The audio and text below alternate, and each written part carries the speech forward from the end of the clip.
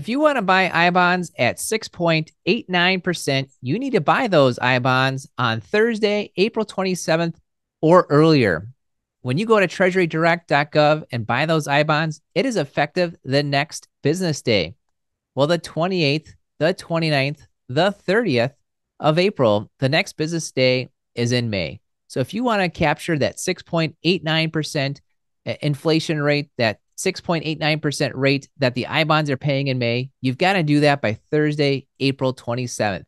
You will get a 0.4% fixed rate that stays with you for the life of the bond. You'll get the 6.48% inflation rate that's only there for the next 6 months. Then it will renew. The renewal rate on your inflation is going to be 3.38%. You add on that fixed rate, you'll get the first 6 months total of 6.89%.